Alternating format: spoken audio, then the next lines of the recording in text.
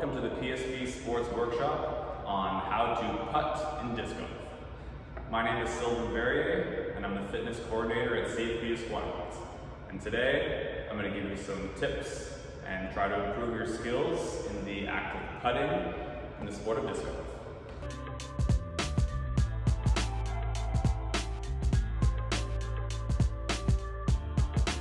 First things first, we're going to discuss what is disc golf. So if you've heard of regular golf before, it's very similar, except for instead of having a golf ball and a golf club, you have a variety of frisbees or discs. Now, it's a little bit different than just regular ultimate frisbee or just playing pass with a friend. In terms of, there are pars, par 3s, par 4s. Precision is specifically key in disc golf because you have to get the disc in the baskets. But it is, other than that, the exact same as regular ball golf.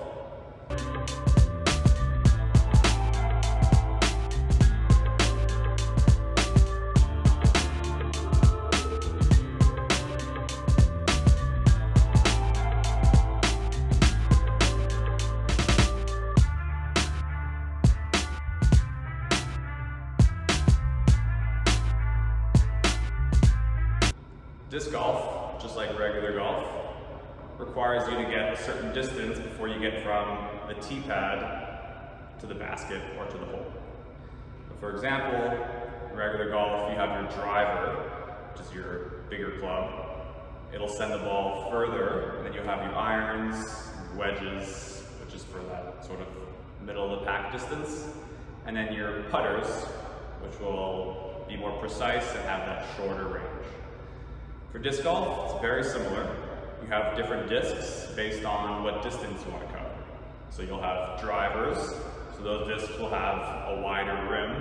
They'll go a lot further than other discs such as fairway drivers or mid-ranges. And finally, they'll go much further than the putter. So the putter disc is very similar to the driving disc. If you're not entirely sure what disc golf is all about. But for the purpose of this video, we're just going to go over a couple of techniques and a couple of tips to improve your ability to do the putt. So whatever disc you currently have or whatever frisbee you currently have at home will definitely suffice. And all of the things we're going to cover today will be able to be applied with what you have.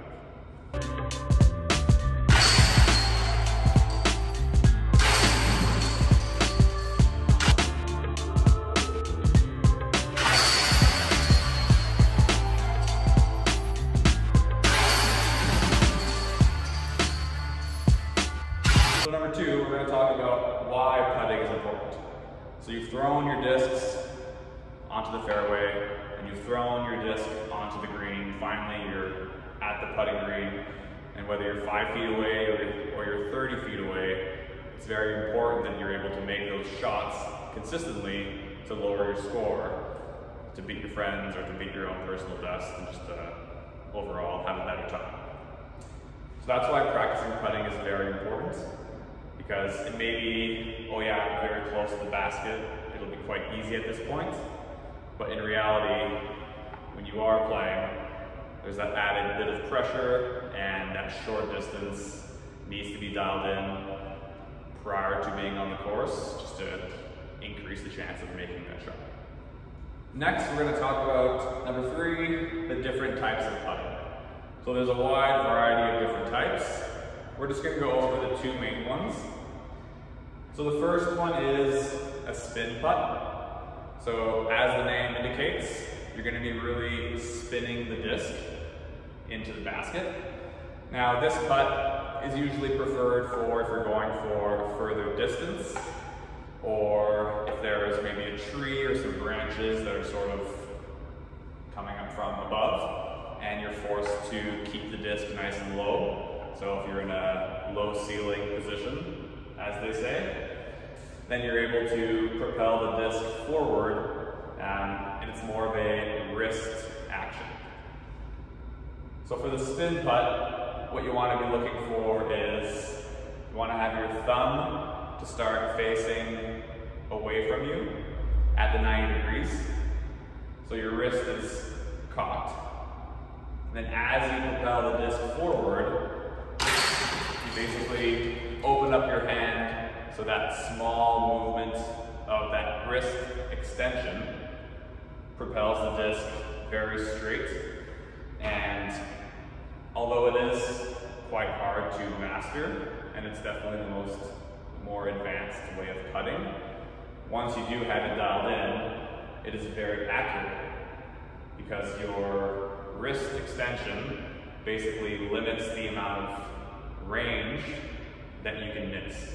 So for example, if I'm aiming towards the camera and my wrist is cocked, and then as I release it, there's no way that the disc will go to my right because my wrist will only be doing that motion.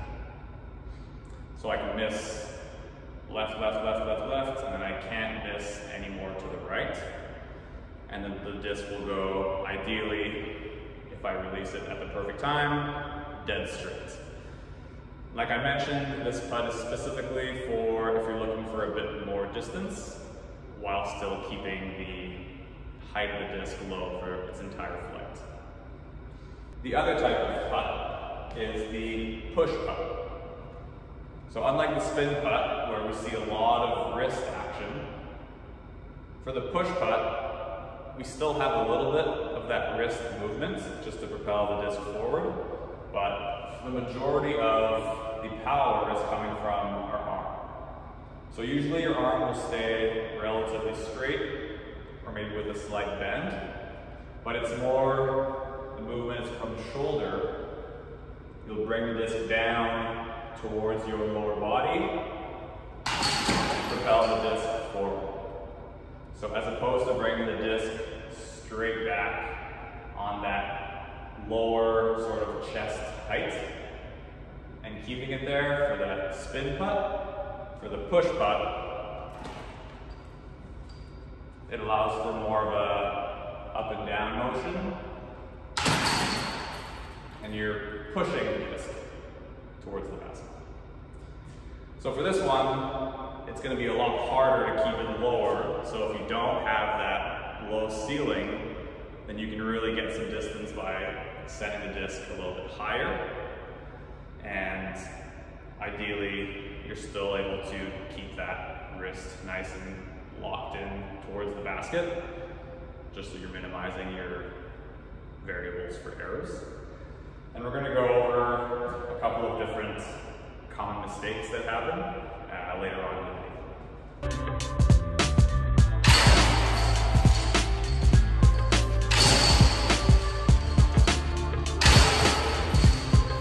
So number 4, we're going to talk about different stances.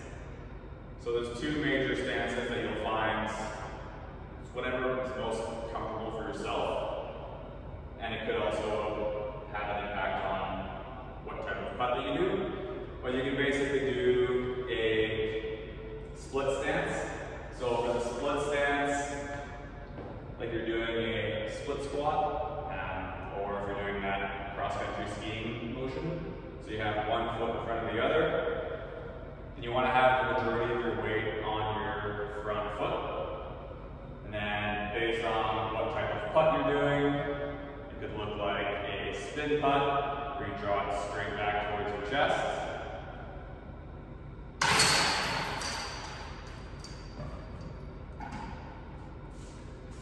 Or it could look more like a push putt if you draw it towards your lower body and have more movement in the arm instead of the wrist.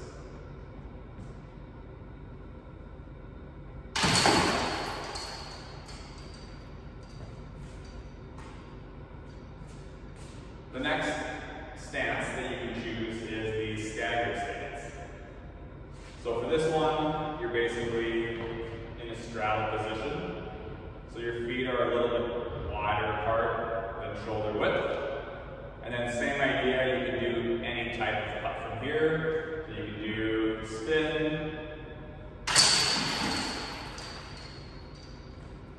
or you can do the push putt, and you would just go between your legs at this point.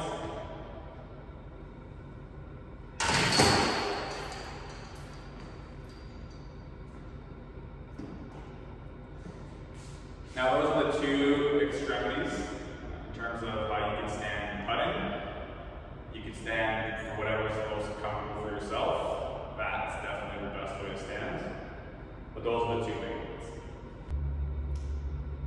So on to number 5, we're just going to go over a couple of common mistakes.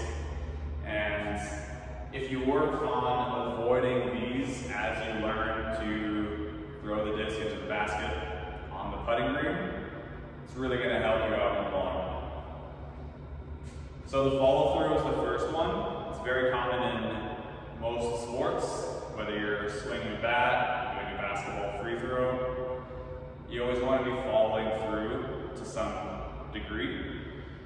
For putting, for the follow through, it basically ensures that your arm is at the proper height and you're not retracting early, so you're sending the disc forward appropriately and how you actually want to. So what a lack of follow through would look like would be if I did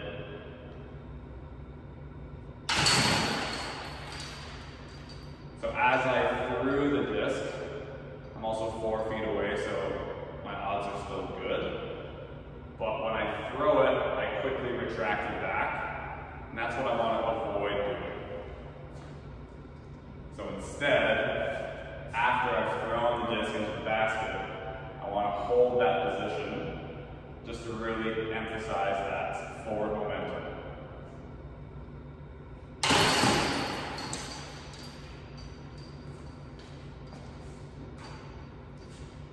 The next common mistake is having a too fast arm speed. So regardless of how I'm standing or what type of putt I'm doing, I want to try to be as smooth as I can. So when I draw the disc back, I'm not rushing the disc out. Okay, I'm trying to stay calm and collected. So whatever speed I draw the disc back in my pullback, I want to try to mimic that with my actual putt. So it should look more something like this.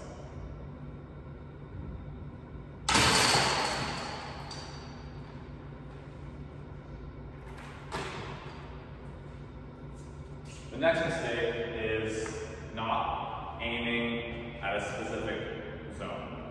So again, if I'm putting at a further distance, the target is quite small, but if I'm still aiming for just the general basket, it leaves a lot of room for interpretation.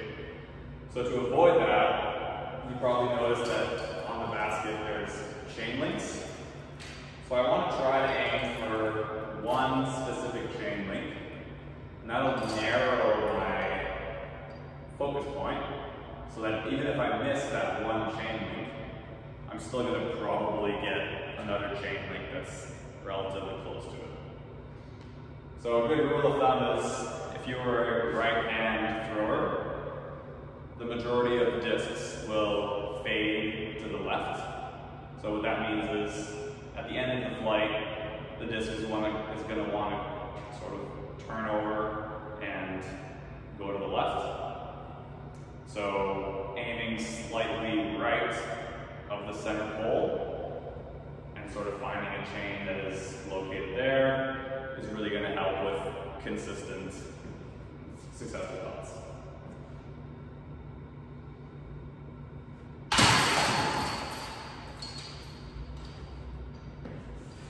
And you also want to make sure that you're not aiming too high on the chain link or too low. So about the middle of the basket.